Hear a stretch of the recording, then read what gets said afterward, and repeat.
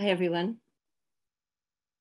I'm Carol Becker, Dean of Columbia University School of the Arts, and it is my pleasure to introduce this program, which is a collaboration between the Wallach Art Gallery, the Columbia Alumni Association, and Columbia at Home.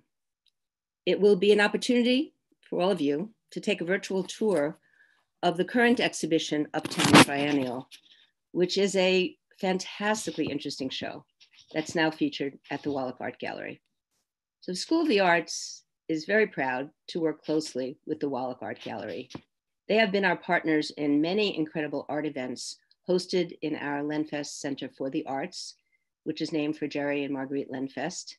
And we are so fortunate to cohabitate with them in a gorgeous building designed by Renzo Piano and one of the first that opened the new Manhattanville campus. The Wallach really is an exciting venue. It houses our visual arts first year and thesis exhibitions and so many other shows during the year. The gallery moved to the Lenfest Center in 2017. And in these past few years, it has truly increased its visibility in the university while also creating a very strong presence in its new Harlem location. The gallery is open to Columbia students, faculty, and staff, as well as to the general public. It has featured the work of global artists as well as New York artists, and it has worked closely with local organizations in this famous cultural context of Harlem to develop original and historic shows such as Posing Modernity, which was an incredible success, and 23,000 people came through to see that show. At today's event, Betti-Sue Hertz will be joined by one of the artists who is in the Triennial, Xaviera Simmons, whose work is presented in this exhibition. And they will engage in a dialogue about the show and about her work. And at the end of the tour, you, the audience, will have an opportunity to ask questions, both of Betti-Sue and also of the artist. So I want to offer right now to you a very brief introduction of Betti-Sue Hertz, who is the director and chief curator of the Wallach Art Gallery since 2019. Betti-Sue is a curator and a scholar. Her practice focuses on the intersection between critical visual culture, transnational exchange, and socially relevant issues, creating fluidity between these sectors, driving new scholarship, and connecting with local audiences. She worked for years at the Bronx Council of the Arts and as director of Longwood Arts Project before relocating to California, where she spent the last 2 decades in various roles, including director of visual arts at the Yerba Buena Center for the Arts and curator of contemporary art at the San Diego Museum of Art. And she was also curator in residence at the Howe Art Museum in Shanghai in 2018, and also a public arts consultant with TLS Landscape Architecture for major projects in Suzhou and Shenzhen since 2016. She's curated many groundbreaking exhibitions with artists such as Bill T. Jones, Renee Green, Mark Bedford, Rikard Chervenica, and so forth. And in addition to her career as a curator and scholar, she's also an educator, which makes her, of course, perfect for us to have at Columbia. She has taught social art history and theory at Stanford University, the San Francisco Art Institute, and the University of California, Berkeley. And we're really thrilled and very fortunate that she wanted to come back to New York and that she wanted to work with us at the Lenfest Center for the Arts as director and chief curator of the Wallach Art Gallery. So now I'm going to turn this over to my colleague, Betti-Sue Hertz, who's going to run the rest of the program. Thank you.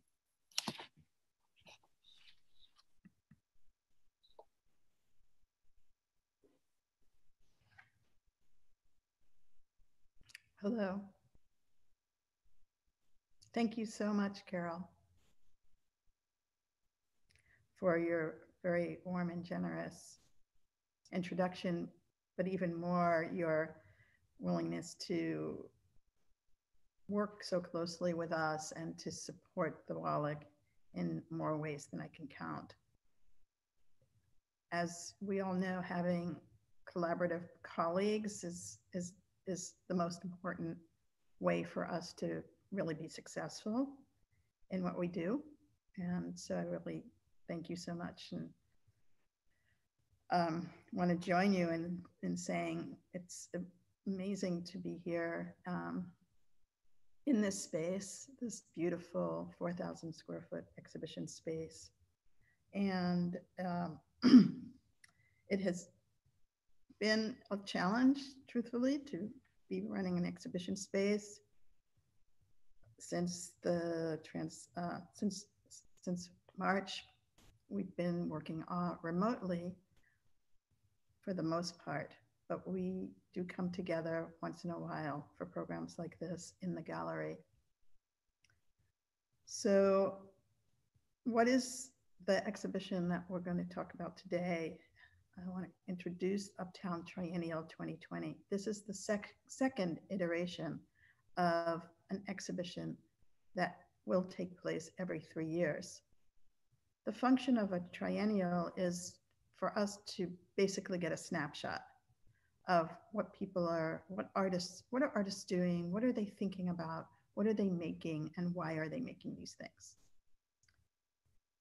But this year we had a special opportunity to converge this triennial idea, which is really this notion of Uptown. Originally was thinking these are artists that live or work above 99th Street. But there was something even more important this time, which is that 2020 is also the centennial anniversary of the Harlem Renaissance. So here we are in Harlem and we have an opportunity to bridge 100 years from the 1920s and 30s to 2020. And to see what is that legacy, to understand that legacy by looking at the contemporary work of the many artists that both live and work in this neighborhood and elsewhere, and to start to reevaluate what the value of the Harlem Renaissance is for our contemporary moment. But before I get into all the tour, I would like to introduce you to Xaviera Simmons, who, as Carol mentioned, is one of the featured artists. Simmons's body of work spans photography, performance, video, sound, sculpture, and installation. She received her BFA from Bard College in 2004 after spending 2 years on a walking pilgrimage retracing the transatlantic slave trade with Buddhist monks. Xaviera completed the Whitney Museum's Independent Study Program in Studio Art in 2005, while simultaneously completing a 2-year actor training conservatory with the Maggie Flanagan Studio. Her exhibitions and performances have been reviewed extensively in the United States and internationally. She was a visiting lecturer and the inaugural 2019 Solomon Fellow at Harvard University and has been awarded the Charles Flint Kellogg Award in Arts and Letters from Bard College. This fall and winter 2021, in addition to Uptown, Simmons will have works on view at Socrates Sculpture Park, which is in Queens, New York, Times Square, the Moody Gallery at Rice University, and the Liverpool Biennial in England, among many other exhibitions. So I just wanted to introduce you to her before she comes on screen. So what do we have here? This is the opening shot of the exhibition with the title wall. Let's walk into the gallery and look at the very, very first walk. Very first work.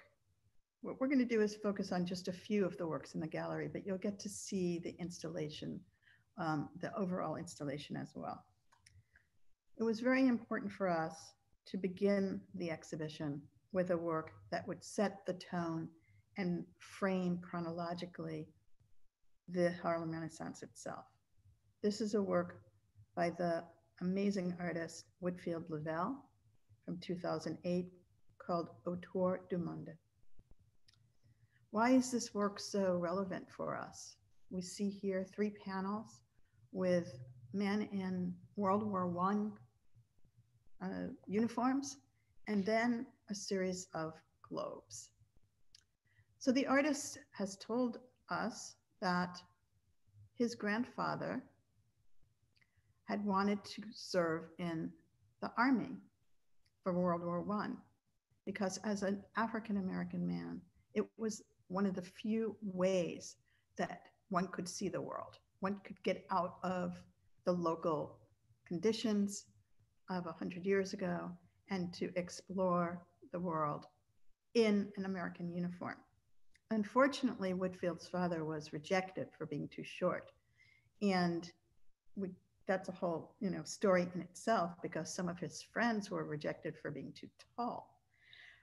But what this story tells us is that these narratives are meaningful for us at this present time, because for many of these artists, they can also tell us other stories about their grandparents and what their life was like 100 years ago or 80 years ago.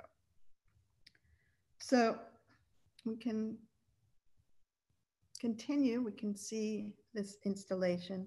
So what happened is, why this is important is that when the soldiers came back from the war, there was a battalion of African-American men, the 349th Battalion, and there was a parade for them in Harlem. This set off this new sense of confidence and of truly being an American that set the stage for the artists and intellectuals that would then start to shape the Harlem Renaissance. We can continue. So here's a shot of the installation. And we're going to move in and look more closely at one of the 6 objects from the period of the Harlem Renaissance that form the touchstones for clusters of contemporary artworks that resonate with these older works. So I'm showing here the first edition of a book that was organized by Alain Locke called The New Negro, an Interpretation. The history of this particular book is also so exciting for us. The book, which we found in the Union Theological Seminary's library, has been in the collection of Columbia since 1927. In fact, in the back, you remember those old stamps in the library that they would stamp when you took the book out and you got they took the little slip and put it in a box. Those stamps are still there, telling the history of this book. It's still in circulation. In fact, my colleague Lewis, who you meet later, actually just went to the library and took it out with his ID card. Yet it is the first edition of this book, and the only edition that includes these color plates like the one you see here, of original drawings by an artist named Winhold Rees. Now, Rees was Aaron Douglas's teacher. Rees was a German emigre, and he trained Aaron Douglas, one of the most renowned of the Harlem Renaissance artists. And that is how he came to participate in this book. But the illustration that you see on the right, the African design, that is by Aaron Douglas. But Alain Locke went to Africa in 1923. And he was searching for a new way to construct the American identity, the Black identity, because he knew that there must be another way of thinking about Blackness. And it is there that he was able to start to articulate. It's through there and through his studies in Europe. He was a Rhodes Scholar. So he was cosmopolitan. He was reaching out beyond sort of the confines of the United States to start to explore how do we construct new ways of framing and thinking about ourselves as Black Americans. He invited into his book many important writers from the period, like Langston Hughes and Zora Neale Hurston, County Cullen, and many, many others. So you can see that this object is really rich, and it provides us with many ideas to think about as artists and also as people who love art. And we can start to see other aspects of the Harlem Renaissance that emerge in the work of contemporary artists, like the artist Derek Adams. You can see this is an installation, and this work here on the right now is from 2020. It's called Where It's At. It's wallpaper and vinyl. The wallpaper are clips from the Green Book. I'm sure most of you know about the Green Book, at least from the award-winning film by that name from 2018. But the Green Book is a complex, I mean, tells a complex story of, it was published initially, the first edition was published in 1936. So it corresponds with the Great Migration, which historically is considered from 1916 to 1970. And it's at a time when, of course, there were many color lines for Black Americans who wanted to travel. Some of those Americans were traveling because they were part of the Great Migration. They were moving from the South to the North. And later, after World War II, the Green Book became more of a guide for tourism. Like, we want to see other parts of the US, but we want to be safe, and we want to be among people who will protect us from white supremacism and other kinds of aggressions. So we can see here, there are a lot of clips in this wallpaper of this New York area, New York City, upstate New York, sort of this region, which make it an absolutely fascinating archive of people and places that we still love to go to today, like various parks in New York, for example. And then he overlaid it with neons, service, motel, hair, etc., that are, represent the kinds of experiences or the needs of the people who were traveling. I'd like to just say before I hand this over to Xaviera that this work and her work have some interesting formal aspects that they share. They share an interest in the Great Migration and the movement of Black people in the United States. They share the scale, this kind of mural scale, a sense of the grid. And I think very importantly, these are contemporary artists that take their research seriously. They work very, very hard to really understand what that past was about and how they could represent the present by integrating it with the past. So with that, I'd like to move us through to the next slide and hand over the mic to Xaviera Simmons, and she can talk directly to you about her work. Well, thank you all. It's nice to see everyone, and thank you, Betti-Sue, for that introduction, and it's nice to be here. So I wanted to briefly talk about a little bit about my personal biography, and that is that I did, which Betti-Sue mentioned, I did do a walking pilgrimage retracing parts of the transatlantic slave trade on this land. So for me, the United States, its borders, the land, it's something that I think about pretty often because I've spent a lot of time understanding, what has happened on this land historically and then contemporarily. And I think that I work from that lens of thinking about how can I, for lack of a better word, how can I like tighten my lenses and understand what I'm seeing now, by sometimes looking at the present directly and sometimes looking at the past. So for this body of work, this is actually an excerpt from a larger piece called The Whole United States is Southern. And it was produced in 2019 for an exhibition at SF MoMA originally. And we excerpted the parts of the paintings. The work is heavily indebted to Jacob Lawrence's migration series, which half of which is at the Phillips collection and half of which is at the Museum of Modern Art. And it's work that I actually grew up seeing, being from New York. And so what really excited me about Lawrence's practice in general, obviously, is his beautiful renderings of the figure.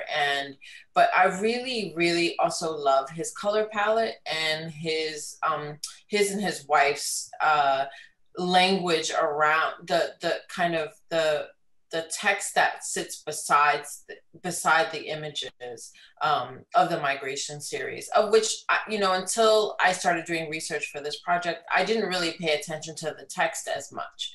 I really was so captivated by his rendering and his paintings.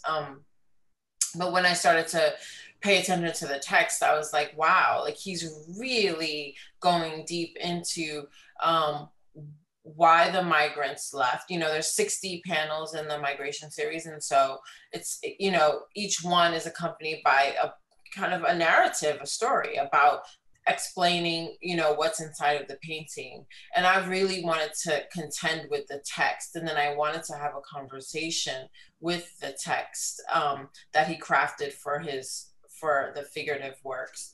So I, took aspects of it. I took his whole entire text as the foundation for this work and kind of, used it as a way to meditate on the history and meditate on the paintings and meditate on the color palette. But then I also added contemporary text to the work and language that I embodied because,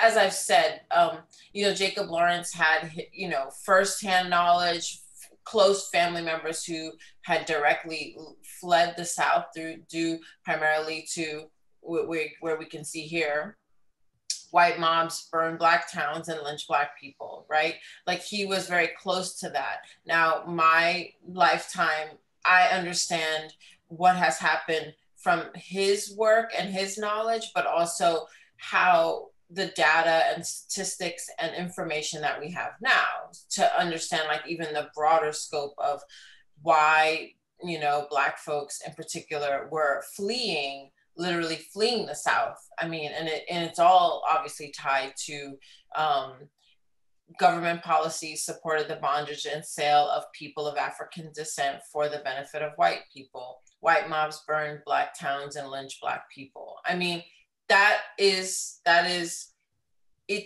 a violence that I don't want to necessarily replay, but it is a violence that helps me understand how we are living today.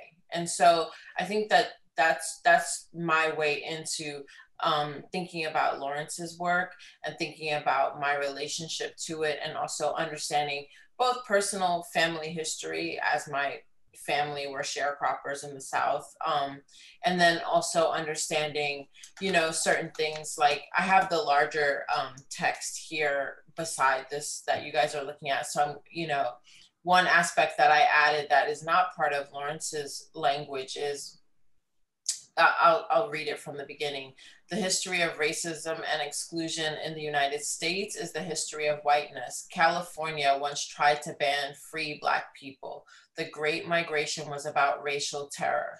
So I tried to add kind of the language that I would work with alongside Lawrence's language to create this kind of new conversation around the Great Migration and also American history, really. Thank you. Yeah.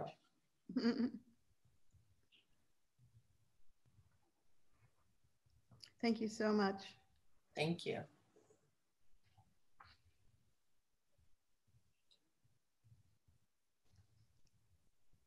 Oh, I'm not getting.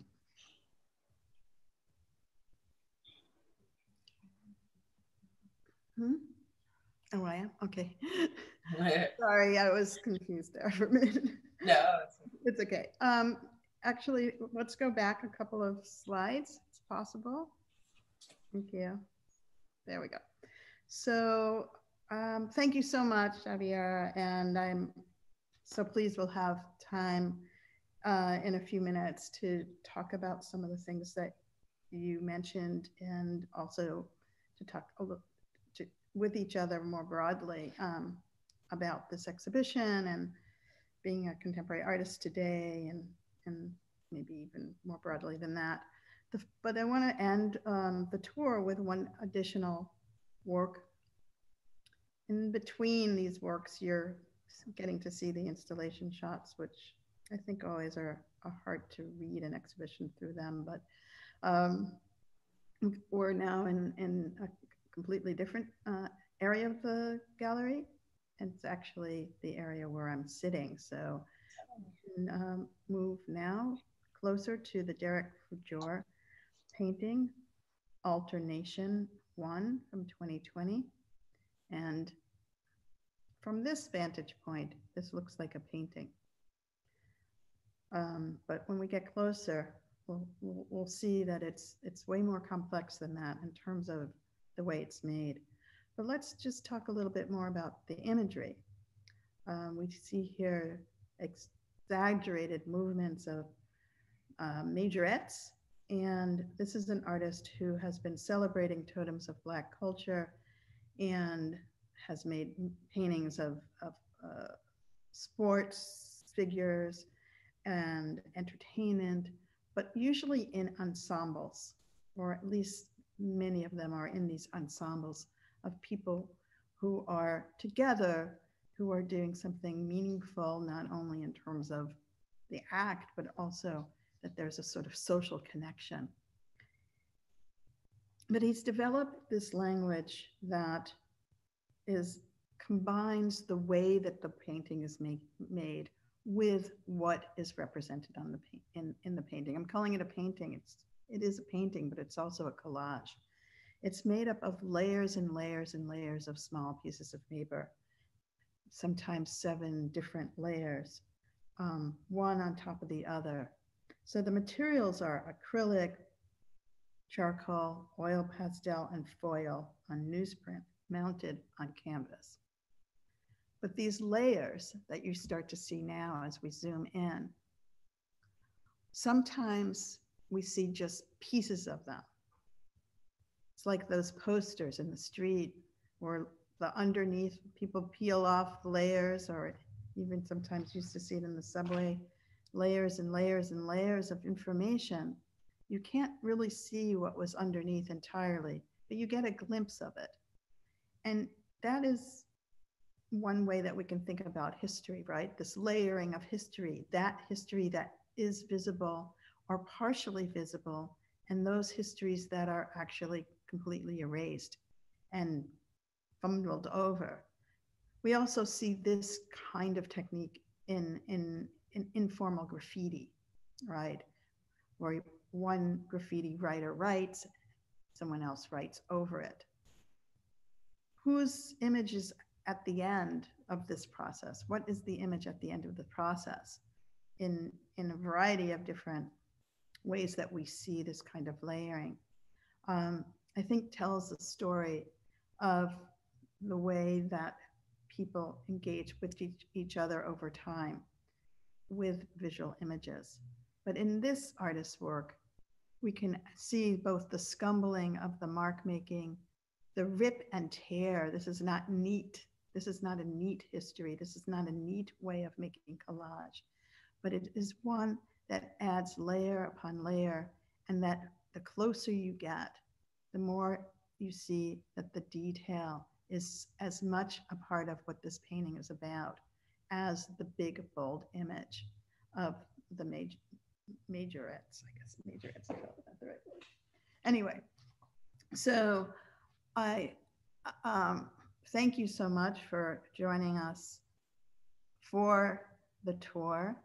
And here we have a couple of other installation shots. And I don't know if Xaviera would like to talk a little bit about her experience of being an artist and participating in the exhibition, and anything that you might want to say about the exhibition itself. Oh yeah, for sure. Funny enough, I was a majorette. So when I was, gosh, like 12, 13, 14. So I just realized that, I just remembered that as I'm looking at that. I used to march in parades in New York City. So I feel really some kinship to that image, because I understand it. But showing Uptown, showing in Harlem. I mean, Harlem is a part of my life. I don't live in Harlem anymore, but I did when I was younger. And it's definitely, a critical part of my life, because my family has lived there. I have historical roots to the Black churches there, the Black funeral homes there. Like I have a deep connection to Harlem. So it's always really amazing to show Uptown. And I was actually really looking forward to the community. I mean, you guys are across the street from like a massive housing complex, right? So it's like, I dream of an America, of a United States, where we have those housing projects actually be sustainable, clean, clear, beautiful homes for people to live in. But I also dream of an America where the people inside of those housing projects and the students inside of Columbia and the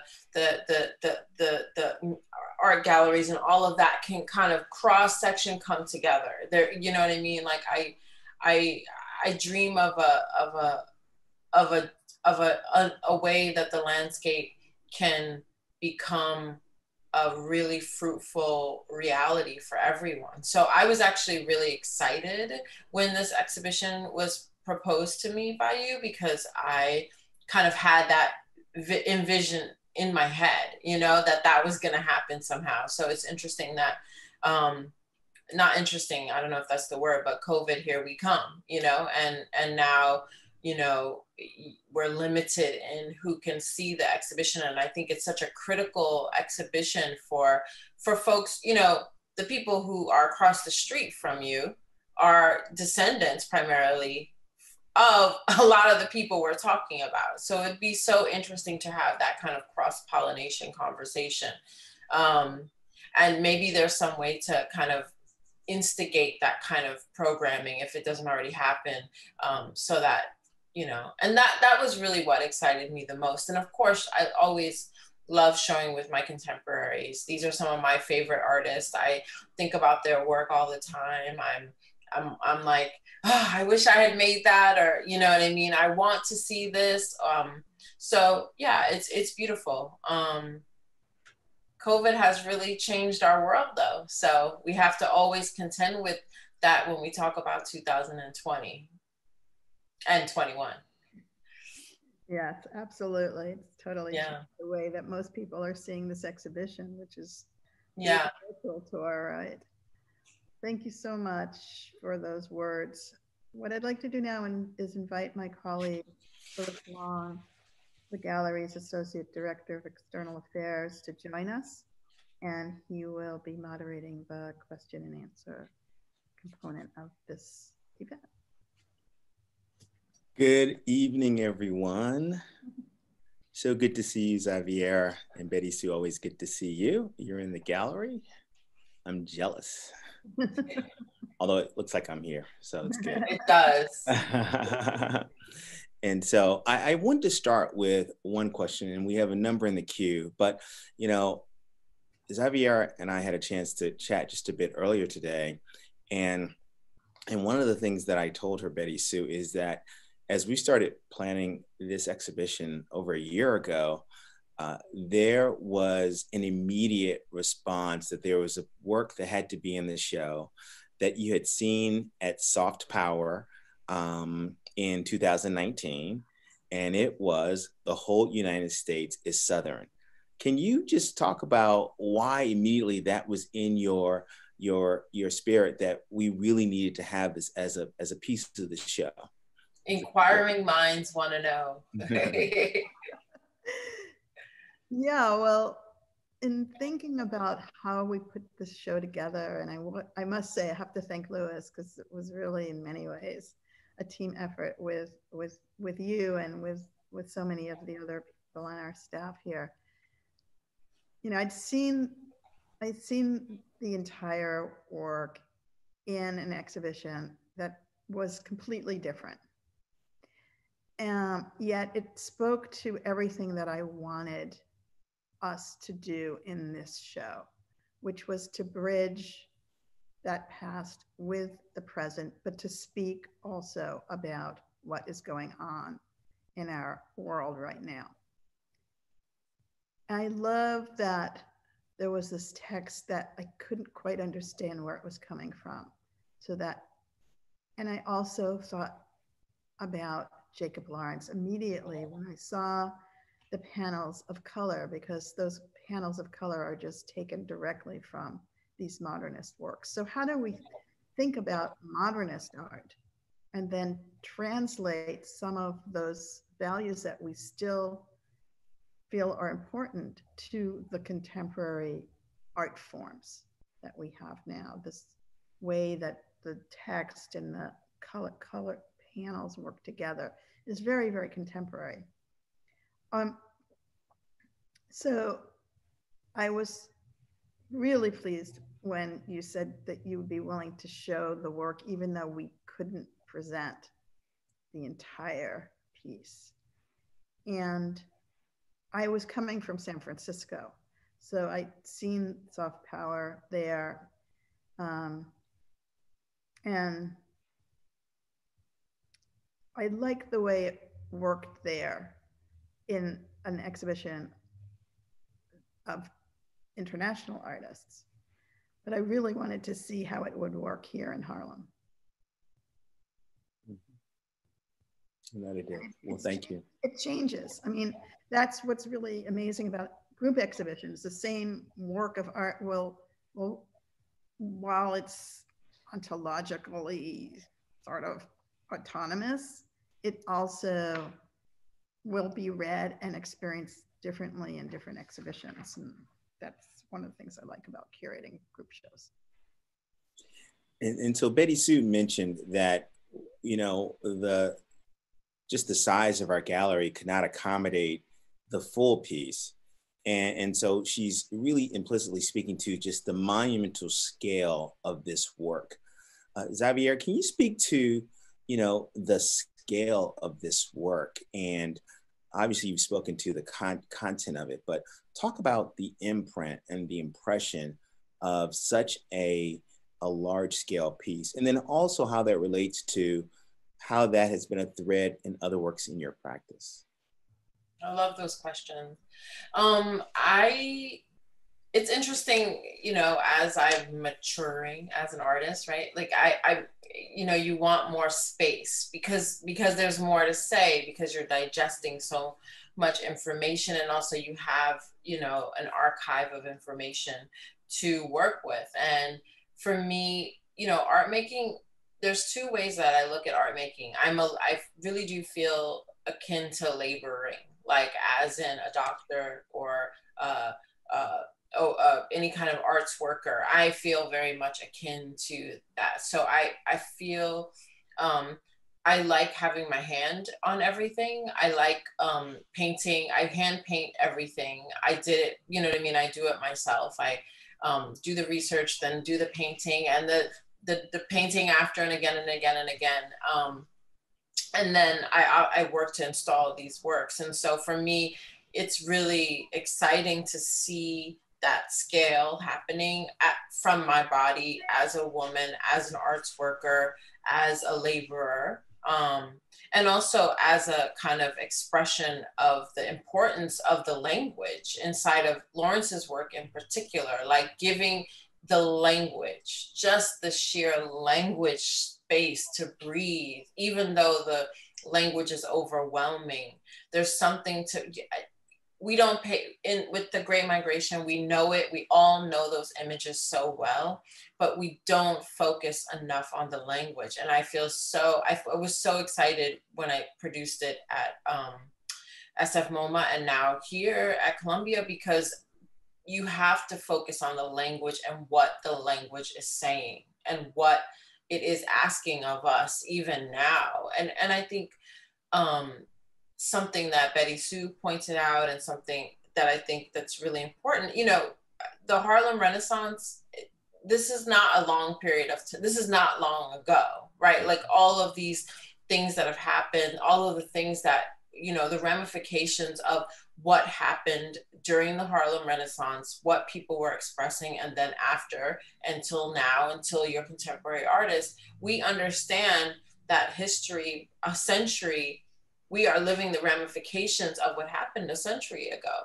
So I'm really excited to have that much space to kind of question, examine, confront, think about, explore, fall in love with the whole history that I can cull from Lawrence's work and put it inside of my own work.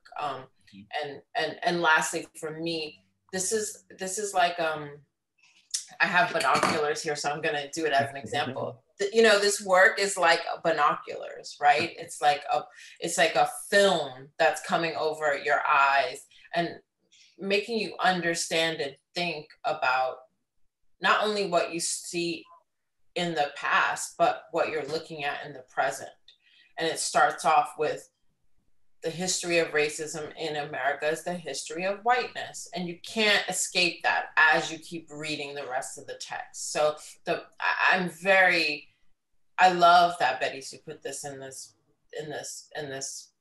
gallery. I love it, you know, in this time. Who knew? We didn't know this was all coming, what we're living through. We didn't know, and here we are. And there's spaces, which is what an institution is one of the tasks that institutions and universities are supposed to do, which is give people time to reflect and think about the historical and the contemporary. And I feel like this exhibition does that in this particular landscape, which is pretty remarkable. And she didn't know this was going to happen. So it's pretty amazing. Oh, thank you for that.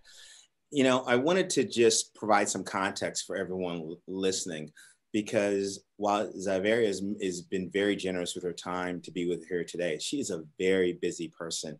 And because our audience is drawn from really all over the world, I wanted just to make sure that folks understood that she currently has other active projects in New York, in Miami.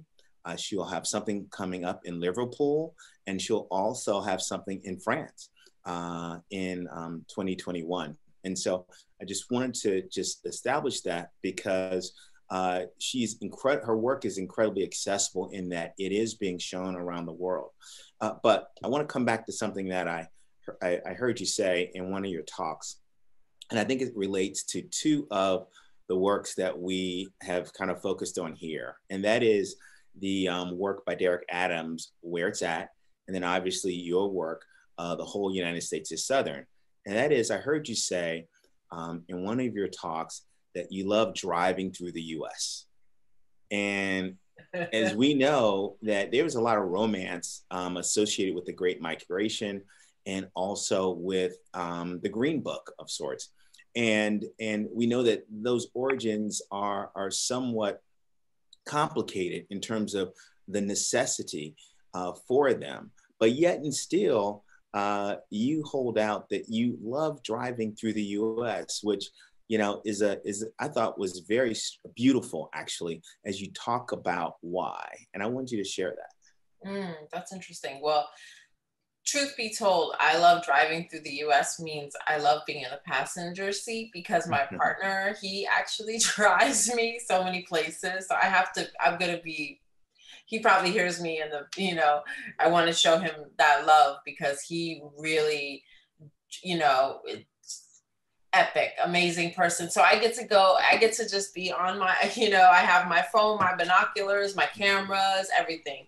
But that being said, I do love, I've walked the country, right? Parts of it, the Eastern Seaboard. I recognize I've traveled through Europe, I've traveled through Africa, I've traveled through different parts of Asia, Australia, I've lived in Europe.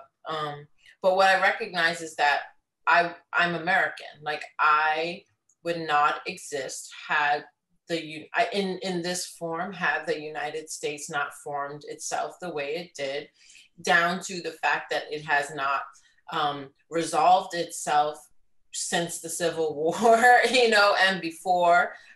It has not resolved its relationship to both indigenous peoples, of course, and then those mixed race people who are descendants of slavery. And that means also that the white population majority hasn't resolved itself in terms of what it is we're doing here together with, we're right now stuck the continental US, right? Like we're here, the edges are here, they're all here. We can't really leave, right? And so I think this is such an opportune time to understand the place that you are in.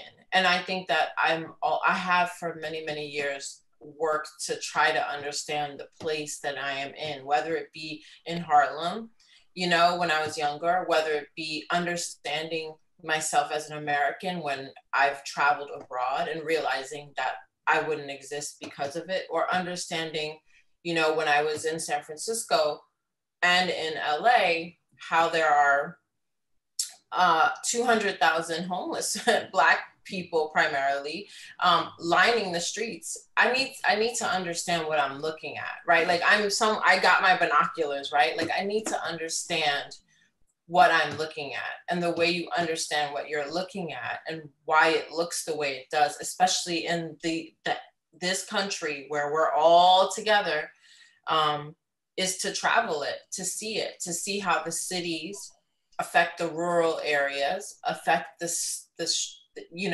countrysides, affect the seashores, affect the coasts and the middle. I mean, you have to, it behooves us to understand where we are now, finally. Like with this much time on our hands, it behooves us to say, okay, what is this place? I live in Chicago.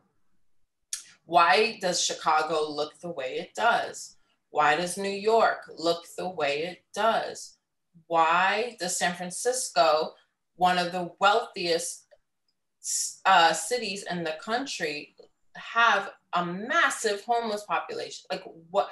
We have to reconcile that. But the only way to do that, and I don't want to say empathetically, I just say factually, looking at the statistics that the government and the cities and the universities put out, is to look at what it is we're looking at.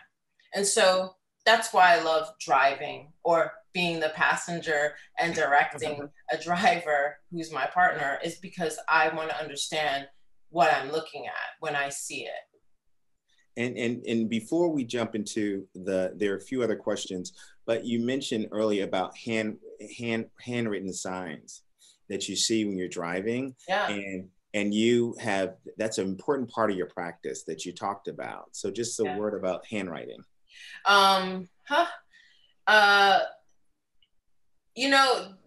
I started really looking at, just having walked and driving around and being in the South and being upstate and being in, all cultures handwrite signs. There's always this, peaches or a car for sale or apartment, and I've always been in love with that. I've always been attracted to this like kind of like almost like free gallery space on the road. And I always want those signs. Like when I see the strawberry sign, I'm like, oh, it's rendered so good, like give it to me. But I also love, obviously I love people like Robert Rauschenberg's work, or Margaret Kilgallen. Is that how you say her name? I mean, these are like beautiful art. I mean, all of these artists who work with signage and the hand, and where you can see it and it's totally theirs, like, you know, that's their work. I think that the same can be said for ordinary people who are not intentionally thinking about it as an art form, but thinking of it as a practical way to exchange goods and commerce. So for me, I wanted to work in that tradition. And, you know, the longer that I've worked with my own hand and hand painting and hand sign, and, you know, it's all just become more poetic because the hand and the head and the breath all start to work together. And I'm not selling things per se or directing people to purchase something, but I'm directing them to pause and have a reflective moment about something, or creating a landscape. So that's kind of like my love for it, and it's never ending, this body of work. That's awesome. Well, thank you. There are a number of questions that I wanted to address that came in from our audience. The first is, can you let me know the name of the artist who painted the majorettes and speak about it some more? So Betti-Sue, there was a question about alternation. Louis, do you want to add a voice to this? What I was going to add to it is that the artist. But I'd like to, you know, you're very familiar with Derek Forgeur's work. Absolutely. You've been looking at it for some time, and I've actually wanted to maybe throw it to you. Sure. Talk a little bit So first of all, why you're drawn to this work. Yeah, I am drawn to Derek's work because he has a way of capturing elements of culture, Black culture, in a way that is rhythmic, that is aesthetically kind of like captivating, because of his process of texture and using layers. And he starts with the Financial Times newsprint as a key material for his work. And so what you see is those layers, in many cases, are actual newsprint, and it's the pink newsprint of the Financial Times, which has an entire history related to it. And so I am drawn to the work because of the almost universality of the imagery from Black culture perspective, and the time periods that it covers that could look like it was 30, 50 years ago or yesterday. And so for me in particular, alternation with the actual drum majors resonates with me as a historically Black college alum, where the marching bands are such an important, interesting narrative on the culture. And it actually comes out of, believe it or not, out of the James Urban heritage of the bands that supported the troops in the parades that were returning with the 369th Regiment in 1919, 1920 that you spoke about earlier. And so, and for anyone that's interested, and for our person that's for the listener that's interested, Derek has a show that's also available at Betti-Sue Gallery right now that closes on the 19th. And so there, he has a number of other works that are in the same vein that I encourage you, if you're interested in this work, that you go see. And there's a puppet show that's related to it as well. In the New York Times. And so if you want to know more about his work, you can also go to that recent feature. I think it was within the last couple of weeks, actually. Yes. Yes, it was. It's if you just Google him in the New York Times, you'll come up. There's another question here. 3 years ago, this gallery had an exhibit on several public housing projects built in the city, including ones nearby across the street from Columbia. I'm unsure how many people from the public housing saw this historical art exhibit. I'm glad you mentioned your interest in all people, including those who live near the Ivory Tower. How can Columbia University connect with the people living in the trenches, the everyday people who are in the front lines of the COVID-19 pandemic and society every day?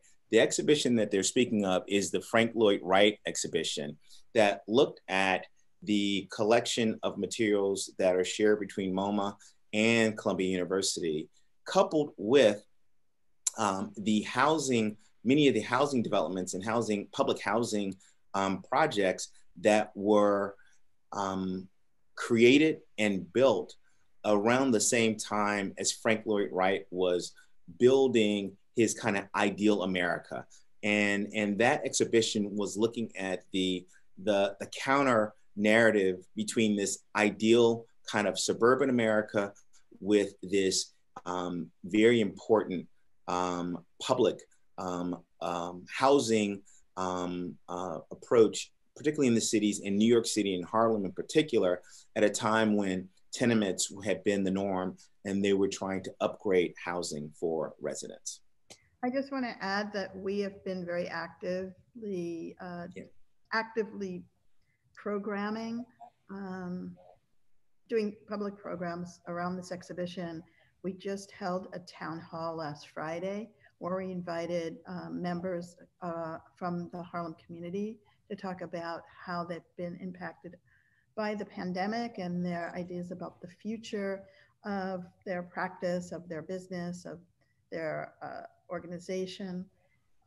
In June, we also did a program that was really looking at how people were feeling in June about the two pandemics, the anti-racist movement, the protests after the killing of George Floyd, as well as COVID-19. And that was a 12-hour program where we invited 12 co-conveners, each to lead one of the hours.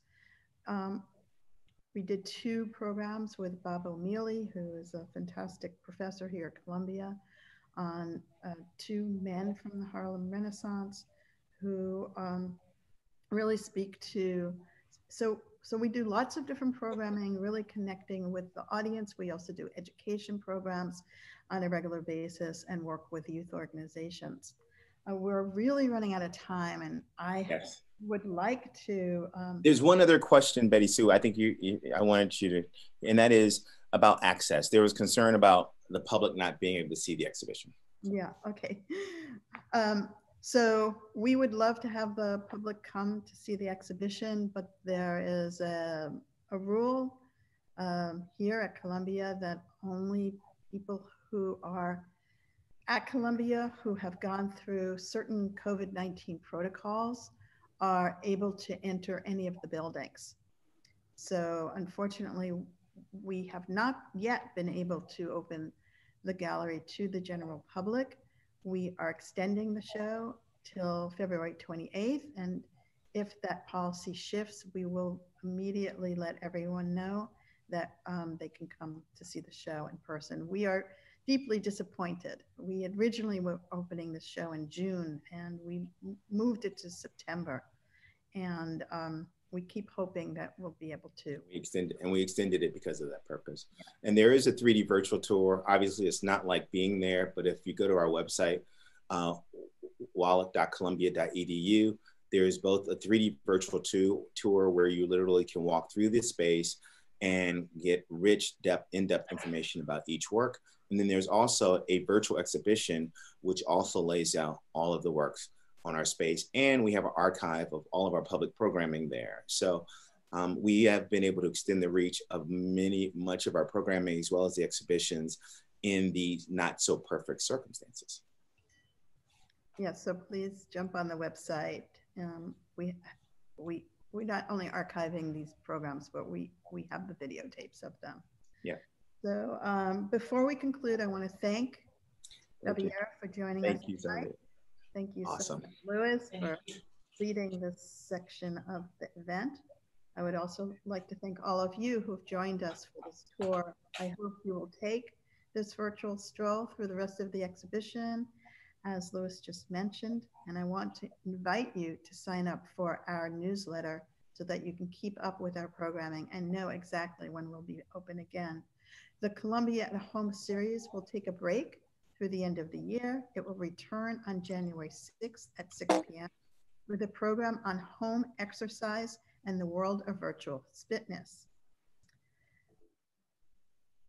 featuring college and business school alum Austin Cohen and general studies alum Justin Turetsky of Flexit Fitness. You can register at alumni.columbia.edu. Thank you all again for joining us. I hope you have a wonderful and safe holiday season. Thank you again. Thank you. Thank you. you. Bye. Bye-bye. Bye.